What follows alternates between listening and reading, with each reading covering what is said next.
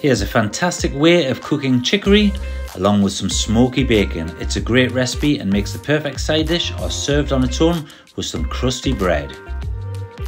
Normal bacon and pancetta also works well. Have all your ingredients ready.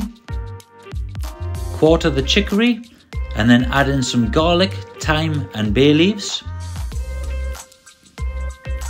Drizzle with olive oil and then season with salt and pepper. Cover with foil and pop into the preheated oven. Once it's been in the oven for a while, take off the foil, add in some strips of bacon. No need to recover it, just pop it back in the oven and 20 minutes later, there's a beautiful chicory and smoky bacon side dish. Absolutely fantastic, delicious and a must-try recipe. A great way of using chicory, surplus food, embrace it, don't waste it.